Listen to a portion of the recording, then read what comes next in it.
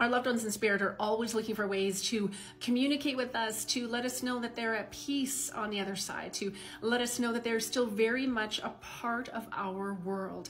You see, even though they don't have their physical body any longer, they're still very much alive in spirit. And the connection you have with them can never be broken. That love never dies. So when our loved ones are giving us signs from the other side, this is how you tell if it's a real sign or not. So what I like to do, as an example, one of my signs from my son Jack are heart rocks. So anytime I'm out and about and I see a heart rock, I instantly think of him. Instantly. I see a heart rock, that's him. I see a blue butterfly, that's Jack. Every single time.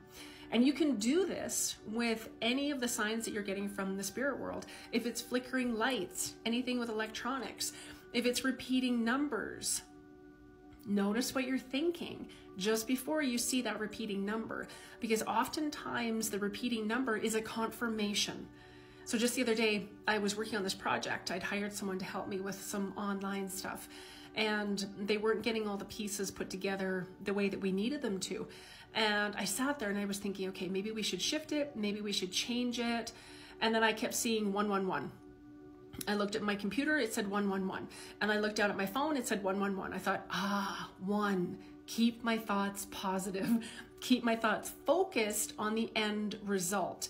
So that was a beautiful way to receive guidance from my spirit team to keep my thoughts positive. And within the hour, we had it all figured out. So the next time the lights are flickering in your house, notice what you were thinking just before. Notice what you're thinking when you're looking at the lights flickering. If you think of a loved one, that's them.